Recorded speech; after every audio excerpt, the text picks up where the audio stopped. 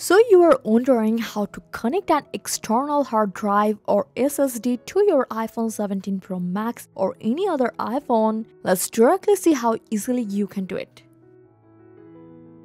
So open the Files app on your iPhone first. Now grab your external hard disk or SSD. So here you can see I have a USB-C cable, but if you don't have one or only have a USB adapter, you will just need a USB-A to USB-C converter. So I just want to connect this USB-C cable. Just plug it in, then connect it to your iPhone. I'm using my USB-C cable here, and once it's connected, your iPhone will instantly recognize the drive, and you will see it appear right inside the Files app. And from there, you can see all the files from here or transfer files just like on a computer. Isn't it really amazing? I hope this guide helped you a lot. Thanks for watching.